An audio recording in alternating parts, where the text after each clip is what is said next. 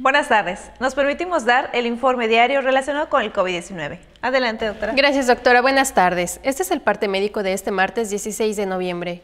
Como se ha señalado, en la reapertura económica los datos más importantes son la ocupación hospitalaria y los ingresos diarios. El día de hoy tenemos 51 pacientes en hospitales públicos. 69.812 pacientes ya se recuperaron, no presentan síntomas ni pueden contagiar. Esta cifra representa el 91% del total de contagios registrados, que son 76.737.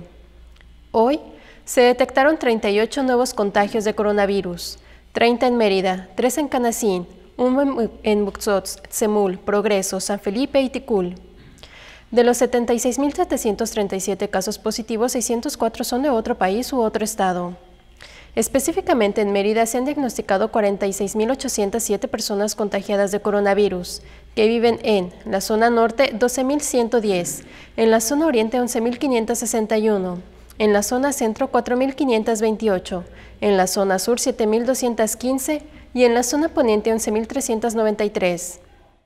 Lamentablemente en este parte médico informamos de 5 fallecimientos, son 4 hombres y una mujer, de un rango de edad de 68 a 94 años.